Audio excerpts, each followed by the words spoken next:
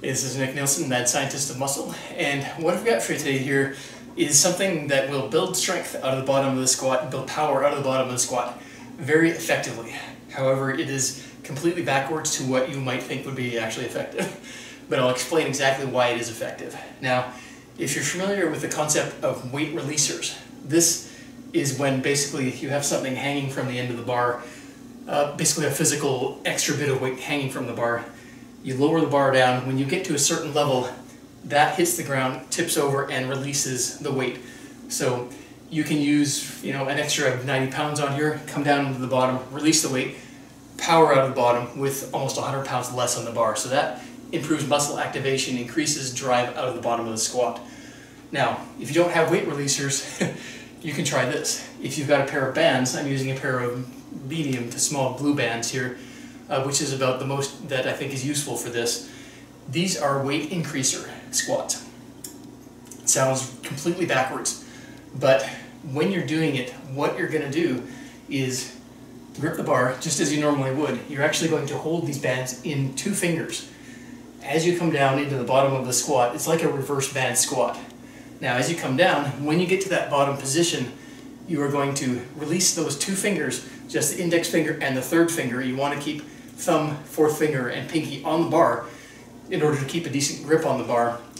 You're going to, boom, release both of those bands at the same time, which immediately adds resistance in that very bottom position, which is an emergency action on the body. So if you can imagine, you're coming down into the bottom as a reverse band, so you're actually getting resistance taken up from the band at the bottom. Then you release those bands, and where does that resistance go? Boom, right on your body, instantly at the bottom of the squat.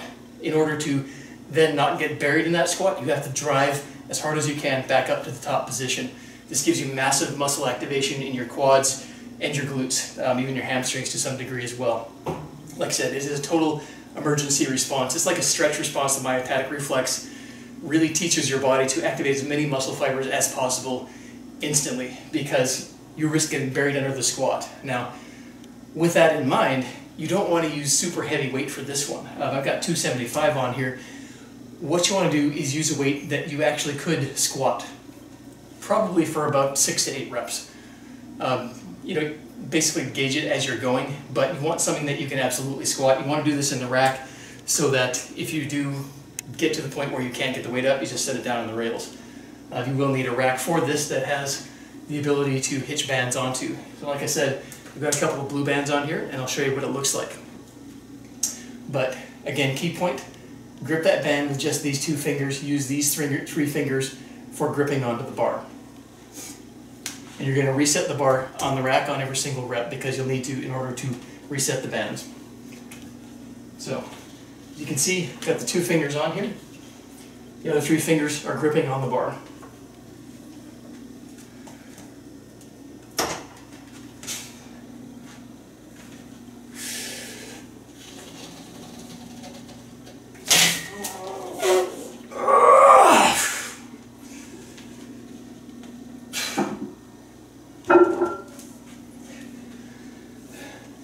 So normally a weight that you could do fairly easily suddenly becomes a lot harder, because the weight goes from lighter to instantly heavier.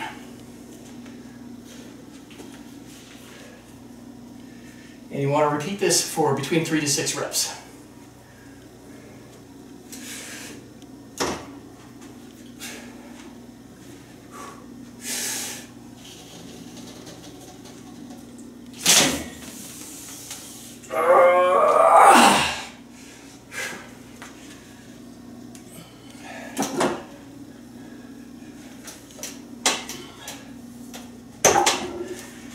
Now, what you'll notice here sometimes when you're bringing the bar back to re-rack, the band can get trapped on there. Just keep cognizant of that as you're doing it. Not that hard to fix though.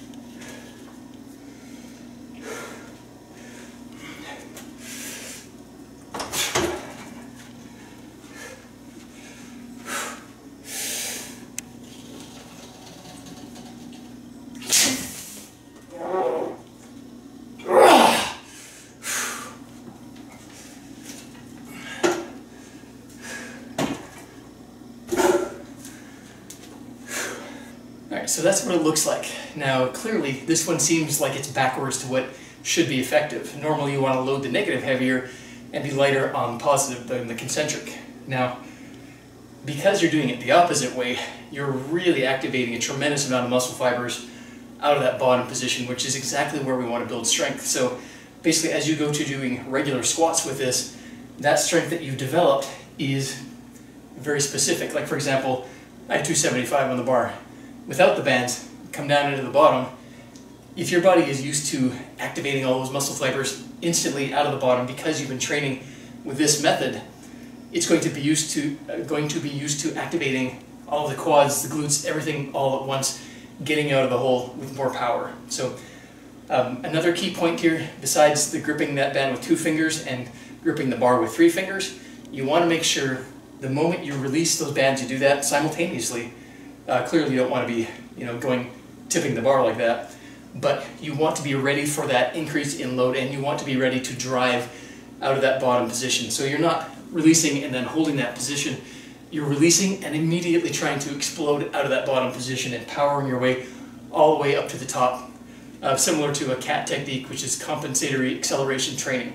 So really drive all the way up to the top as hard and as fast as you can, re-rack the bar, reset, and do it again for 3 to 6 reps. It's a fantastic way to get muscle activation and really train your nervous system to be stronger out of the bottom of the hole with the squat. Now, one thing I have experienced when I'm doing this is as I'm re-racking the bar on here, this band sometimes gets pushed in and gets caught underneath the bar when you're racking it down. Now, a very simple way to undo this is go to the end of the bar here, get your shoulder underneath that fat end of the bar, and just stand up. Then you can just release the band. Very simple. Set it back down and you're done. Now, because you're outside, basically the weight and the pivot is over there, it makes it really easy to do this. It's actually not hard at all and won't hurt your shoulder because this is a fat end of the bar. A very simple, very quick and easy way to dislodge a band that gets pinned underneath.